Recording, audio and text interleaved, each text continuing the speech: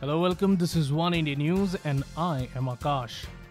An elderly Australian fisherman has lived to tell a tale after a great white shark leapt on his boat, with the 73-year-old surviving with only an injured arm after he was sent flying by the thrashing beast. Terry Selwood was enjoying some quiet time in the waters of Evans Head in the northern New South Wales state when he was given the fright of his life.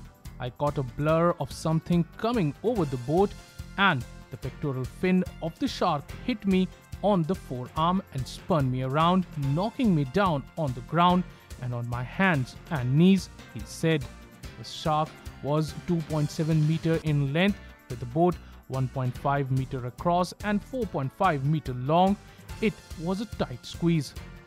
Terry managed to grab his radio and called local marine rescue volunteers, who plugged him from the boat and took him ashore, where he was treated for skin torn off his arm.